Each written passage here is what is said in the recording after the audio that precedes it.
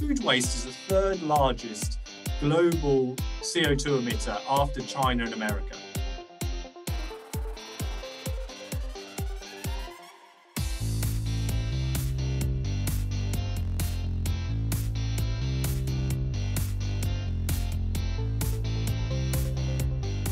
We already produce enough food for the population.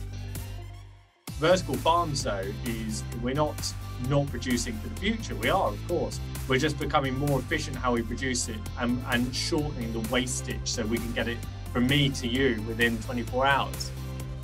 We are truly no pesticides. We are ready to eat. We've got no soil splash. We've got very low microbial. So I see ourselves beyond organic.